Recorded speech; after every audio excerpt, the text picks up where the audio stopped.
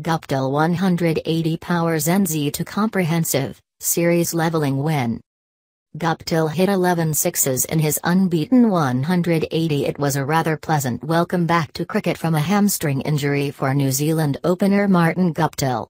Having missed out on the first 3 one-day internationals, ODIs, of the series, Guptill returned on Wednesday, March 1, with New Zealand faced with a do-or-die clash in order to extend their run of 8 home ODI series wins in a row.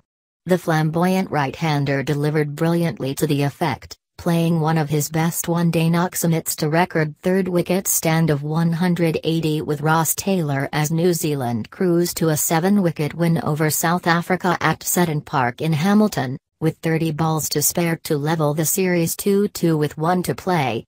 Guptil ended proceedings in style, launching Imran Tahir for back-to-back sixes before picking up the winning runs in the form of a couple, and remaining unbeaten on 180 off just 138 balls, the highest second innings score by a New Zealand batsman. New Zealand had squandered their position of strength in the first innings, allowing one-day captain, de Villiers, to get away with an unbeaten 72, with 250-run stands with the lower order. That took South Africa to 279 for 8 from 158 for 6.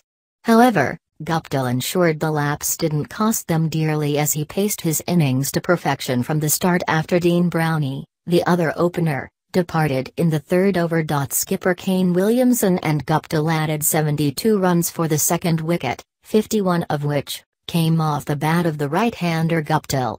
Contrasting to New Zealand's approach at the front where they started with 2 spinners, South Africa only brought in Tahir in the 13th over. He struck immediately and sent Williamson packing for 21. The demons present in the pitch that New Zealand exploited, South Africa failed to with their lack of cutters, a ploy which worked well for New Zealand. When on 62, Guptil was adjudged leg before off Dwayne Pretorius by the on-field umpire Wayne Knights. However, Guptil reviewed the decision and it was eventually overturned after ball tracking suggested the ball was going over leg and missing the stumps. There was no stopping Guptil since, as he raced away to his 12th ODI century off just 82 balls, 72 runs of which came just in boundaries. Taylor was an able accomplice to Guptil, who took the back seat in their stand, adding just 66, while the latter added 106.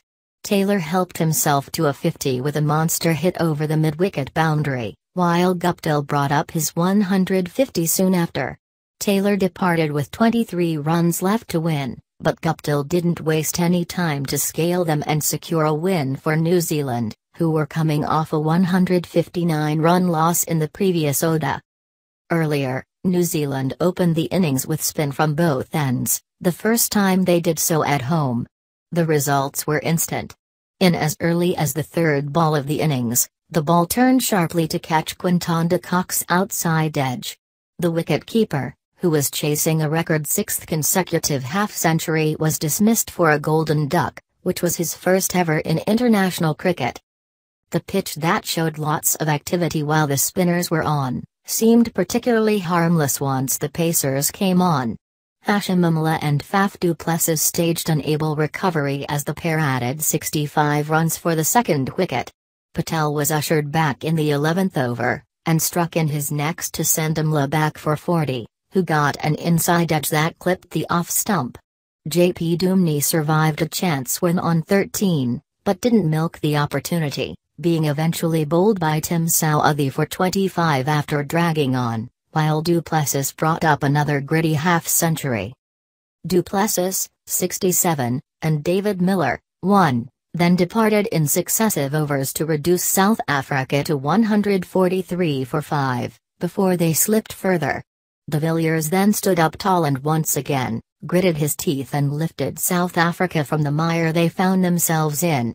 Chris Morris, who returned to the side in place of Ndile Falakwayo, stitched a 58-run stand for the 7th wicket, picking up the odd boundaries, but keeping the runs coming.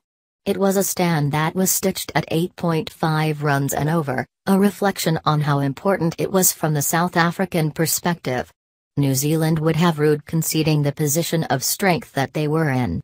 Morris departed for a 27-ball 28, but de Villiers carried on with Wayne Purnell, 29 off 12, with the pair adding another crucial 63 runs.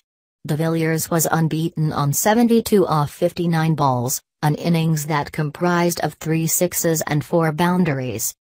Brief scores: South Africa 279 eights in 50 overs, Ab de Villiers 72, Faf du Plessis 67, Jeetan Patel 257, lost to New Zealand 280 thirds in 45 overs, Martin Guptill 180, Ross Taylor 66, Imran Tahir 256, by 7 wickets.